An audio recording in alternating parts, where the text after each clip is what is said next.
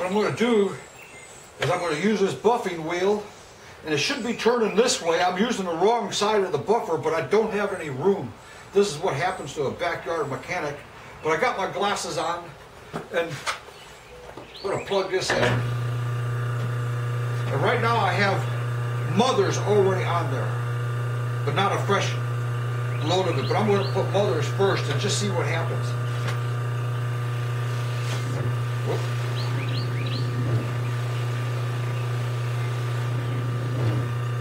And right away, good stuff.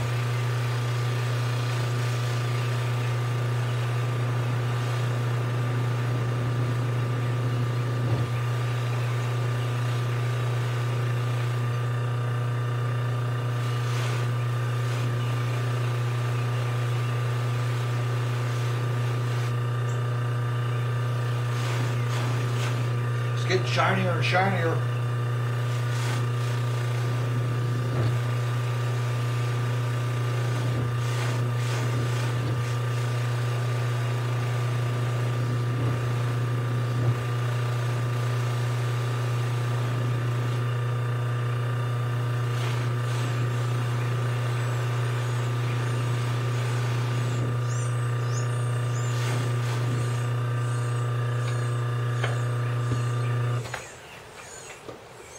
I'm going to let it run.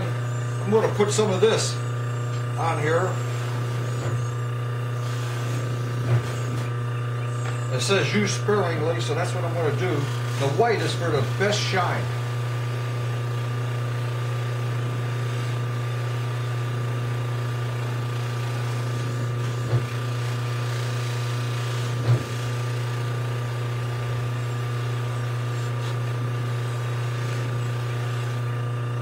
Man, is that coming up nice.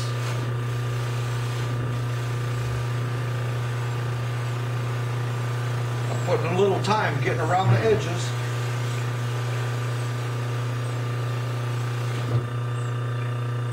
I'm going to get into the cutouts on top for the velt cutouts.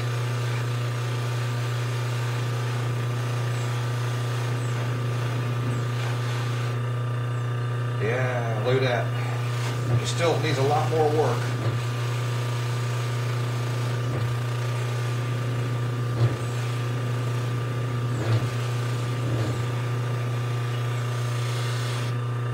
This is my first time ever using the buffing wheel, so I'm going crazy today and enjoying myself.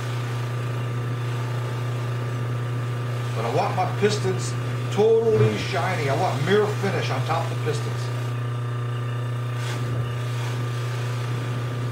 Mirror, mirror on the wall, who's the fastest of us all?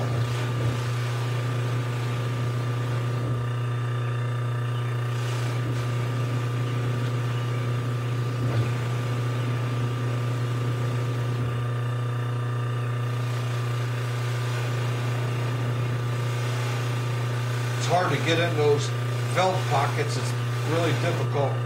You really can't get it in there all the way. It's good to try different angles and do the best you can. Then the rest has to be done with your hands. Just polishing it with a rag. Oh, wow. Man, is this really nice.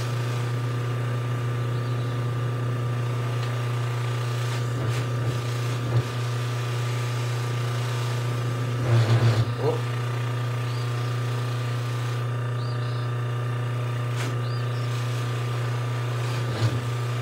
Another thing I found out about these cast pistons is these are forged, but my cast pistons, after they were polished, didn't have a perfect smooth surface. They were wavy, no matter how much I polished them.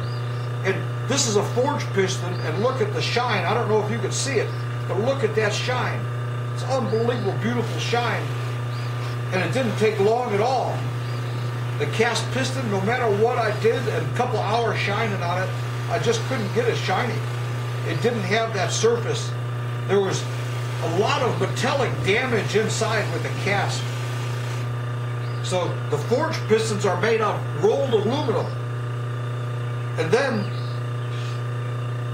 it's pounded inside the forge, and it gives a perfect metallic structure, really compact, and that's one reason I'm getting this good shine.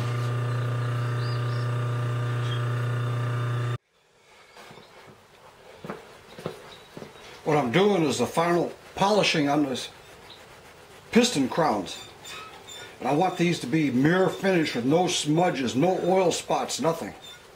I want these to be totally polished. Right now I'm doing 2 and 3. I've already done 1 and 2. But this is real important right now to get this totally clean, because you want anything on here to be reflected off, any kind of heat in the combustion chamber. You want a real good reflection.